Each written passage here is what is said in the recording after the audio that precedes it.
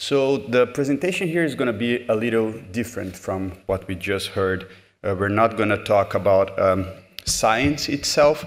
We're going to talk more of a challenge. So you medical students, you go back to Brazil.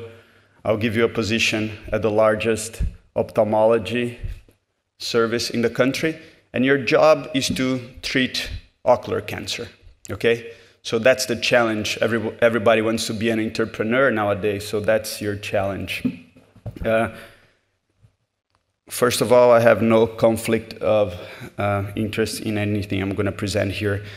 So our first challenge back in 2013 was the location of our ocular oncology centers. One might think that the ocular oncologists want to live by the sea, right? As you see, these are the locations of the ocular oncology centers, and you see that the north of Brazil, we didn't have any service to see uninsured patients. So we thought about putting an ocular oncology center in the middle of the Amazon forest to try to see these patients early and reduce the burden of travel. So with the help of Champollion Foundation, and that's a very nice story. Our ex-president was a member of the board in Champollion Foundation, Mr. Fernando Henrique Cardoso, and he helped to get support from the foundation. As you all know, Mr. Antonio Champollion had ophthalmology, oncology, and Brazil as part of his history. So even before the foundation was born, I think that was already part of your DNA. So we were very grateful, and we got support from Champollion Foundation to establish the center. Human resources would be deployed from São Paulo and also locally from Manaus. Patients would be seen weekly, and we would fly a doctor from São Paulo every 4 to 8 weeks to deal with the more complex cases. So this is just a slide back in November 2013 when we had the center started. And I'd like to name some people that were fundamental for this project. Of course, Dr. Leonor Beleza, she's been a very good friend of Brazil, and my dad is a big fan of yours, since we're talking about family relations here. We also had Dr. Murta, Dr. Rao attending. Professor Cunha Vaz was fundamental for this to happen, and I'm going to briefly present the results of this first step. So in the first year, we had 72 patients. Much more difficult than taking a picture during the inauguration was to actually get ocular oncology patients to the clinic. As you know, this is a very rare disease, so although we did go to the radio stations and the TV networks, since it's a rare disease, you need to educate healthcare and the health system to send these patients to you. So if we look only into ocular cancer, we had mostly conjunctival disease, which is expected by the geography of the location. Second most common was retinoblastoma, and then conjunctival melanoma. And you see that diseases that need fundus exam, when you dilate the patient's pupil to look inside, were more rare. And that could be explained probably because of the health conditions and the difficulty to access a physician, and even more difficult to see an ophthalmologist. So most patients still came from the city of Manaus. So that's our center, the big lightning strike there. But some patients had to travel up to 17 hours by boat.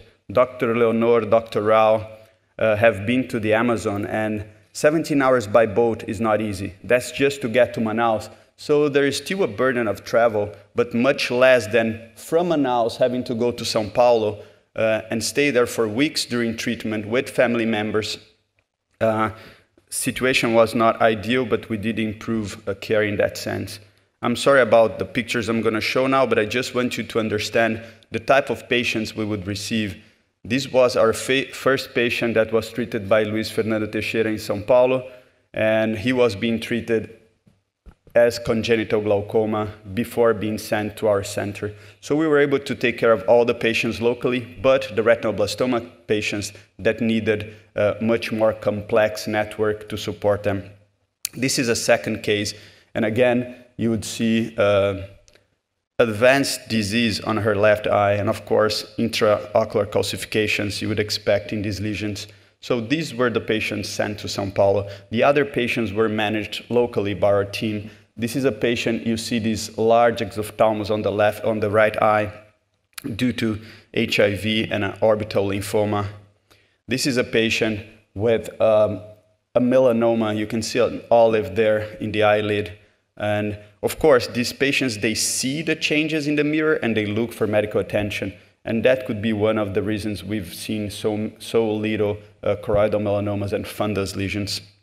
This is a patient that had Kaposi sarcoma and didn't know she was HIV positive or had AIDS and was diagnosed in our center. And just to show the most common disease, this is squamous cell carcinoma. I believe you don't see this in Portugal anymore. This very extensive disease. Then, of course, at this stage, we have little to offer to these patients. And please feel free to take pictures of my presentation. Actually, if you want a presentation, I'll email it to you. So from our first experience trying to change things, we were able to manage 90% of the patients in Manaus. Center was going well, but then we started running out of fundus. So there's a saying in Brazil that money doesn't solve problems, solutions solve problems. And that's true if you work in a rich institution. If you work in a poor area, little money can change and do a lot. So we had the center working, but we had no way of sending the physician willing to work for free to Manaus. We used some of our miles in the beginning, but then you need to sustain the meeting, the project. You know, you need to get a doctor there every 4 months. So we did a crowdfunding. For old people like me, a crowdfunding is a way to donate money online, and you get a reward in exchange for your good action. So again, we had our ex-president, Fernando Henrique Cardoso, amazing guy. He donated one of each of his 17 books published and was willing to do a manually inscript note to the one getting that book. And we had entrepreneurs, design artists, store owners, chefs willing to give stuff in exchange for that donation to the center. And that was pretty cool. We got $35,000, and that money has been used for the past years to keep the physicians going to Manaus. Of course, they work for free. We pay the air ticket and the hotel, and they go every 4 to 8 weeks to see the more complex cases. A third initiative we did, and that's very specific for Brazil, but we have a law that allows huge companies, those that profit more than 100 million a year, to donate a little bit the taxes they own to the state to pre-approved oncology projects. And ours was the first ocular oncology project to use that law. And I'm mentioning it here because sometimes solution for our problems is next door or at the next institution. And this is something that would happen in Brazil. We were able to get a fortune. $310,000 for us is a fortune. And that has been allowing us to work and see these patients in São Paulo, where we see about 570 new cases every year, just using this money thanks to health cuts in Brazil.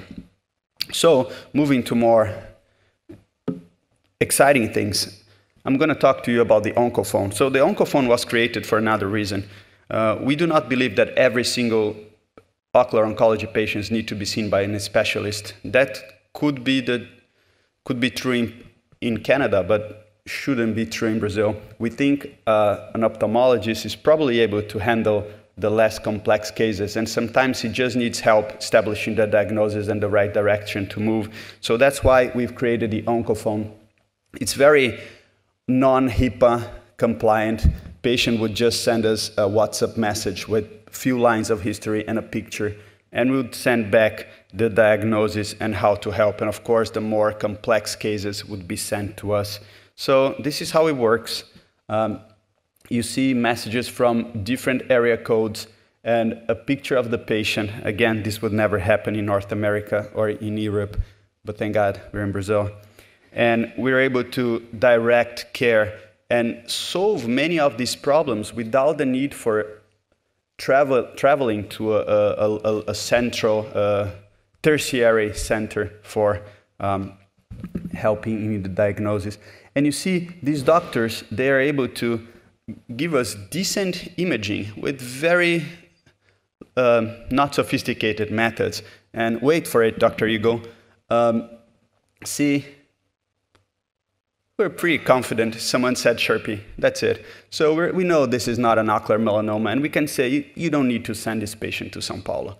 So the Oncophone has been very active and costs zero, and I believe it's been helping many patients. But again, going back to treatment, we also have problems in the health system. For an example, we don't have brachytherapy available for patients that doesn't have insurance. So we've been trying to deal with these problems. I'm sure you all have seen our primary intersection paper. I know most of you have intense feelings about it, but bottom line was to prevent unnecessary enucleations. Primary endoresection, the D'Amato group has shown our data is just newer and more condensed in a newer moment in history. We got 100% local control, 100% pathology confirmation. We've avoided enucleation in all cases, 0% intraocular complications like uncontrollable bleeding during resection, and 0% recurrence in 5 years. But we did lose vision faster than brachytherapy, which remains the gold standard. So for you medical students, the black spot is the melanoma. This is the optic nerve, and here is the macula where we see. And this is patient right after endoresection. And this patient is our best result. She's 20/60, almost 60 years, almost 6 years after the primary endoresection. So it's pretty good. It's been published. You can see all the details in the publication at the International Journal of Vitreous, of Retina and Vitreous. Another project, more recent, is that we've been trying to address the lack of OR time. And for papillomas and squamous cell carcinomas, you usually have to take the patient in for a resection. So we've done laser to try to treat these patients, and it was 100% effective in papillomas, 100% effective in reducing the size and pigmentation of conjunctival nevi. Unfortunately, for carcinomas of the conjunctiva, it wasn't that good, 67% control. But you see here, the papillomas respond nicely. And the nevi reduce pigmentation and size. And this boy was happy enough, probably after lasering him a few weeks, everybody's going to be happy enough not to get more laser. But he said the spot didn't annoy him anymore. This is a carcinoma, and the diagnoses were confirmed by cytology. It would make no sense to operate these patients to get a confirmation. And after 5 weeks, you see the tumor is gone, and these patients have not presented any recurrence. We've published this recently. It's been published for 2 months at the Ocular Surface. You can see all the results there. And again, you have to look to the other room. You say, well, Rubens, you're saying you don't have money, but the laser is very expensive. It is, but all the retina people have lasers because of diabetic retinopathy, and we can use their laser to laser our patients. So again, that could be a way of saving costs. So moving to newer stuff, we have the Oncophone, and now we have the Onco YouTube. So we tell the guys on Oncophone how to treat the patients, but it's a lot of work to tell each doctor, send you the information, a complete lesson on how to treat a conjunctival melanoma. So what we did was to create cancerocular.com.br. It's free. You can look in there, and very cool videos. And we did a version for ophthalmologists and a second version for patients and their families on the same subject. So it's 33 videos online. You can go in, see about the disease, see how to treat your patients, and you can also show the patient's version to the patient and his family to kind of support your way of handling the case. And we've had more than 57,000 views since we've published this online. And last, but probably the most important part, is the team we have working with us. So our doctors are volunteer. They get no money. And if I ask you to come to our clinic, Dr. Copeland, would you come to Brazil and see patients? Yeah, of course. Maybe for 1 or 2 weeks. The problem is to keep these people working for free for months and years. I'm sure Dr. Beleza knows what I'm talking about. So people do it for passion, but they also want money. So the challenge here is to build an atmosphere where people are willing to go there every week and donate one morning a week, every week, is a lot. And the university nowadays doesn't pay for the parking spot. They don't give you black coffee anymore. So you really you pay to go there and see patients that can't afford it. So this is our ocular oncology team. We train 4 fellows every year. They go back home, and the ones willing to stay are always welcome. And then we try to build an atmosphere where people want to be there. They want to be part of our work. They feel they're important. We let them talk in meetings. We let them show they're in charge of what's going on at the university. We empower them. And that's really important, to have all these physicians working for free. This very particular case, this doctor comes once a month. He drives 4 hours to São Paulo, sees patients the 4 hours in the morning, and then drives 4 hours back to his hometown. But he's been doing this for 4 years. And that's really, really impressive. That shows the importance of building a team. And of course, we could not do this without our international teachers and advisors. I've been telling you about difficulties on treating these patients, but we still get those horrible, hard cases where we email doctors and ask for advice. This was our last invited professor, Dr. Singh. He'll be here in the afternoon. And we do this a lot with the Shields, Dr. Eagle, Dr. Gambas. And so we not only have help from doctors working for free in Brazil, but we also get you guys working for free for us from your country and helping us to deliver the best care to our patients. So you're going to learn a lot about genome and new ways of treating patients based on biopsies of nevi. I just wanted to bring to you another scenario of challenges we face when we treat ocular oncology patients, especially in places where sometimes money is available but is not well spent. So I hope this was helpful. And again, thank you so much for the invitation.